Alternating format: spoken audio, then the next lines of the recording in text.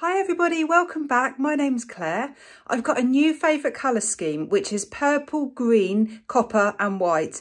I'm going to do a pour with those four colours. I always do so many colours. I'm going to really rein it in, just the four colours, nothing extra, just those four colours tonight.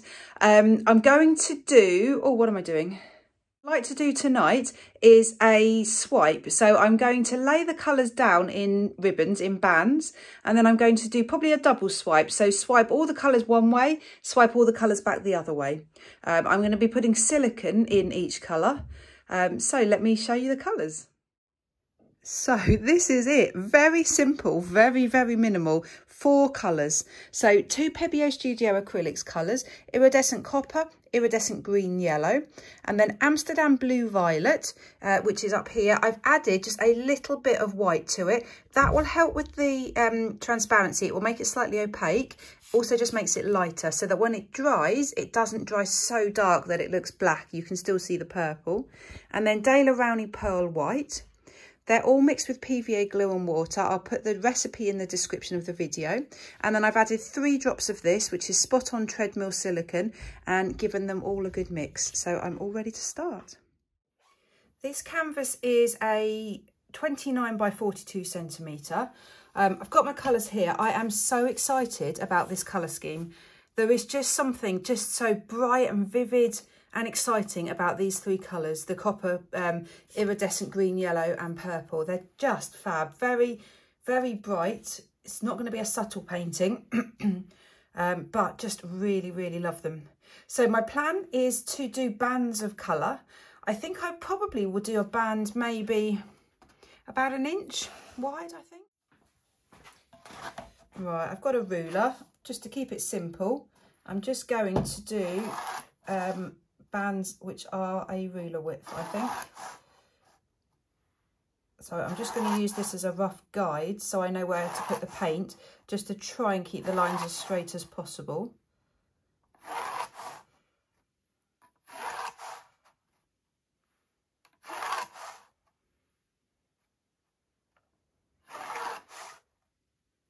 Oh, and it more or less works out. I was just thinking as I was doing that, I should have measured it because I could have ended up with a really small line there. Right, I think what I will do is aim for just slightly this side of each line so that one will be slightly larger. So I'm just going to pour the paint on. Oh, let me show you the consistency.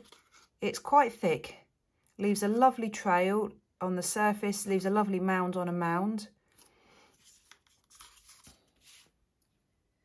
So I'll pour some on initially and then I will probably spread it out a bit with my finger, but I'm just going to do a small line to start with so I make sure I've got enough paint. So purple, copper, white. So this will be green again. And then purple, copper, white and green. Yeah, I've got lots of green. I've got lots of paint here, so I think it'll be fine. But I think I don't want too much. So if I do it like this, I'll do a small band to start with, and I'll come back and add more in a minute.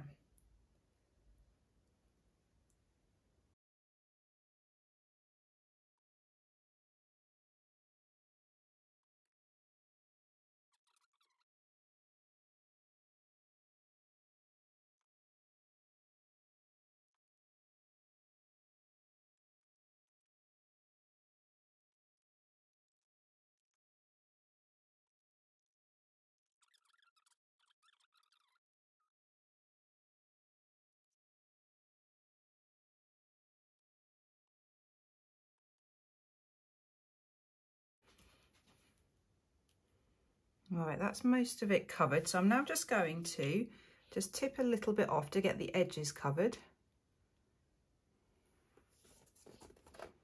And that just also, it just really smooths out the paint.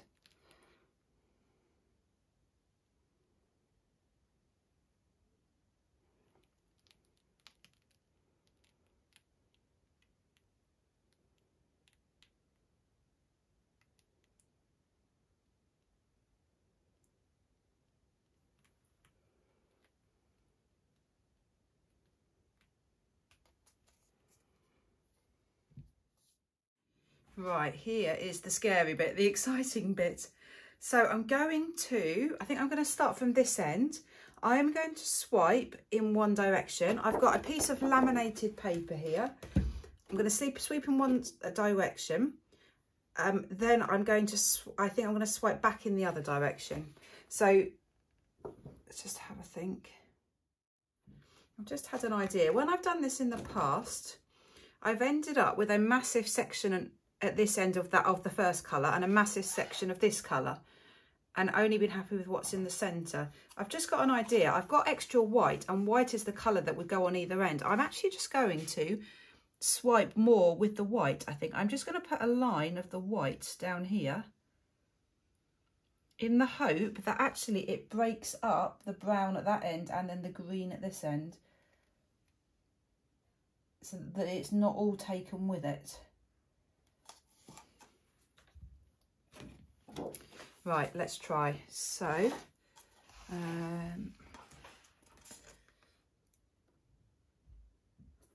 so I'm just going to touch this edge of this plastic into the white.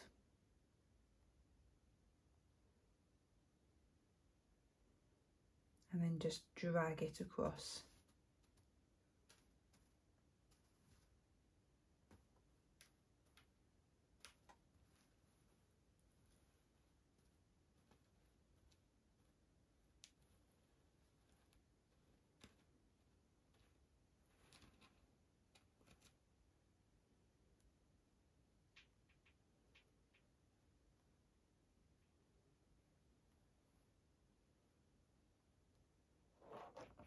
Right, I made it.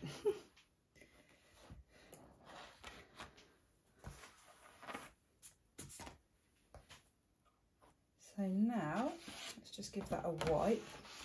I'm going to use the other edge and swipe back. So I'm going to use the clean edge.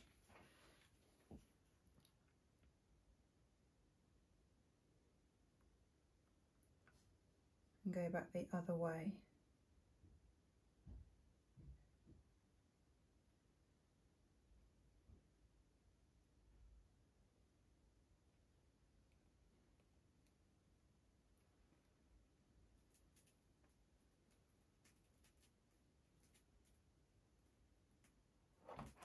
Right, so green here, nowhere else, apart from there slightly. So let's torch.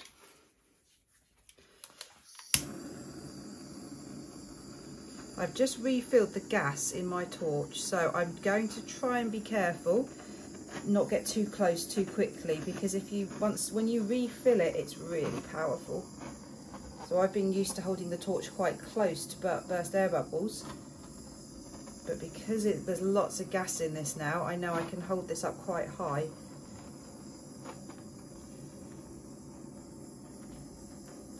When I'm torching, I'm constantly moving. I'll turn it off. I'm constantly moving it in circles. If you keep it still, it will burn the paint. If you just do it in lines, you'll get long lines of cells. So I'm constantly moving it to try and avoid both of those. Where is the green?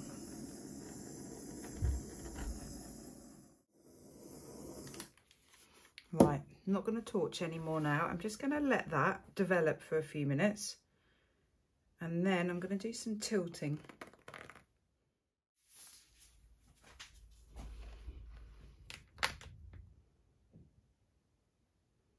So I'm just going to tilt towards this end, see what happens and see if it moves.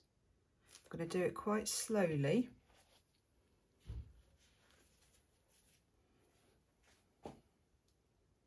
Because there is a reasonable amount of paint on here, so I'm hoping I can get to that edge without distorting everything too much.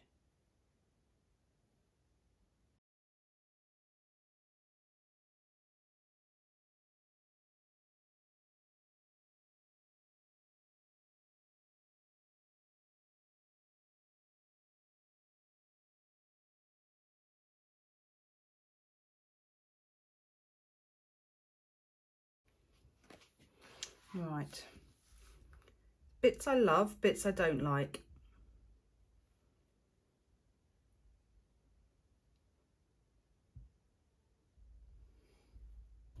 I don't like these two corners at all. I think what I might do is get a balloon out and do some balloon kisses, because I think that might work. I've done this before. I've done balloon kisses before on a swipe like this, and it worked really well.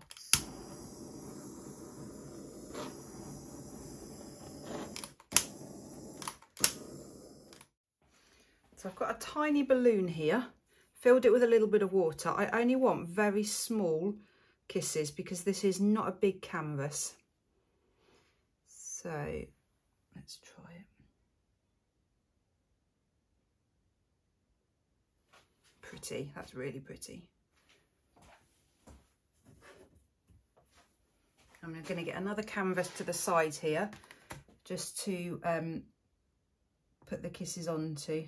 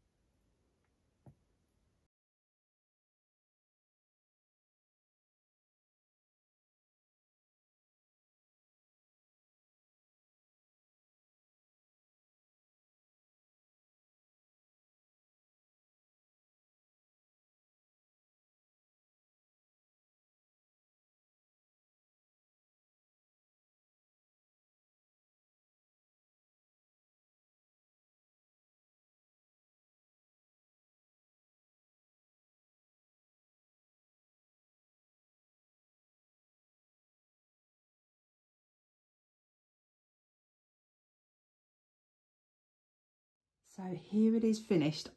It's a little while later because I wanted the paint to thicken slightly so that the balloon kisses stayed. I've just gone over and repeated all the balloon kisses, and I just did something really cool. I did the balloon kiss, and then I just, excuse me, oh my hands, look at them. I just dipped my finger in and then just swirled it round slightly as I pulled my finger out, and look what's happened. I've created these little tiny swirls in the centre of the flowers, which I just think is so pretty. Just look at these cells, they're so pretty. What I'm loving is the cells and then the balloon kisses, the little flowers in between. The balloon kisses I think are great if something goes wrong or you want to hide something. So if I stand back and you have a look at this, you can see lots of beautiful white cells here, but can you see this section of white cells? All the cells became quite distorted. But if you do the little kisses along those rows to hide them, I think it just makes a feature of it. So to me now, it doesn't look like a lot of distorted cells. It just looks like some beautiful flowers. Also, that kiss there, it pulled the green out. That kiss there pulled the green out. So the green is definitely underneath here, but it just hasn't all come to the surface. So by doing the balloon kisses, it's pulling more to the surface. So I'm really happy with this. It's taken a while and it didn't go as I wanted it to, but I'm actually really happy. So it will be interesting to see how this dries. It's now dry. I've got really mixed feelings about it. In principle, I really love it. The colours I really like, the design, the composition, but there's things I do differently. There's things that went wrong and that I can't stop noticing those things. So I think in theory, I'm happy with the result, but there's a but. So let me show you close up. Some of these balloon kisses are just gorgeous. That one there, absolutely spot on. I love that. I love all of these ones here. I love the balloon kisses next to the cells, and the different size cells I think just works really well. I love the little twirly bits in the middle of the balloon kisses. I love the colours. So I think basically this 2/3 I love. Then when I get to this part, I can't unsee those distorted cells, those white cells. and the fact that it didn't flow over the edge quite right. Every painting is a learning curve. So although I might not be over the moon with the result of this, it really doesn't matter because I've learned a lot from it. I've learned what I would do differently next time. And I think that's the only way you can try and improve and try and better what you've done in the past, by learning. So although I guess it's disappointing because you'd hope that every time you could create some sort of masterpiece that's, you know, that you just love, but in reality, that's not true at all. That's just not the case. So I will always just try and take the positive from a painting or a pour that I'm just not completely happy with. And I know what I would do differently next time. So there you are. Please let me know your thoughts on that. Do you agree with that? Do you find that you learn from paintings? Let me know what you think. Great, thank you so much for taking the time to watch this video. Please do subscribe to my channel. Great, thanks so much everyone. Bye.